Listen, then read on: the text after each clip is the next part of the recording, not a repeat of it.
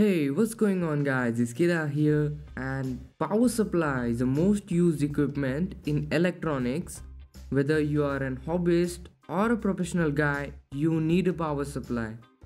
Well, everything needs a power supply.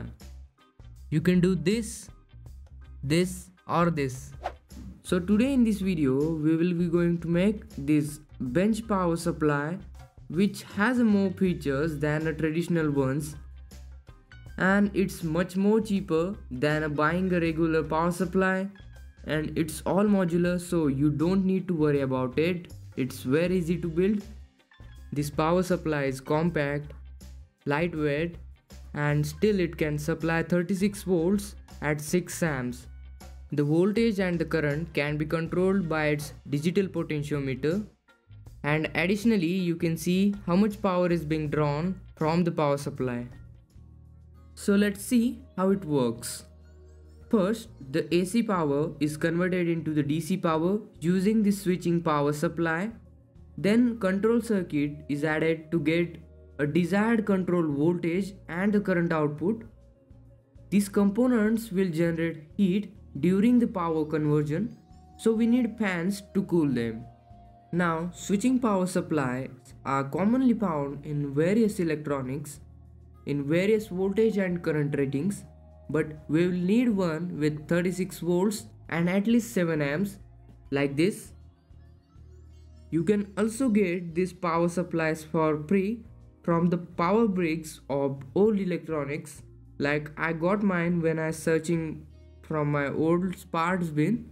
It is 31 volts and 7 amps, so it will do the job. And secondly, we will need to control this power according to our need. For that, we will going to use this B3606 power supply module. It has a maximum input of 36 volts at 6 amps, so it can output from 0 volts to 35 volts. For more details, check out my review on this module. Okay friends, so let's connect all together. So firstly, connect the output of switching power supply to the input of B3606 module. The output comes out from here.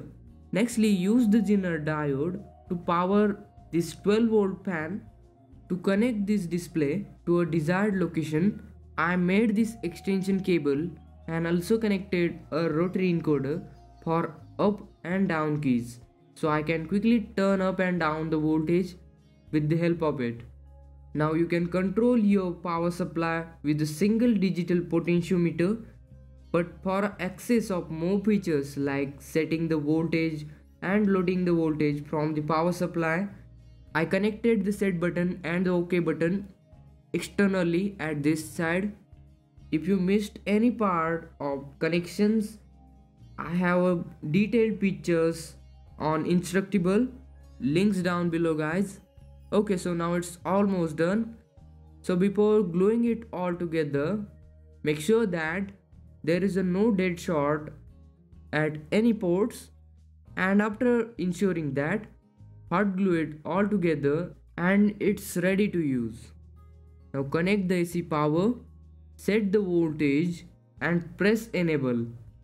If you press this button again, you will see how much current is being drawn from the power supply.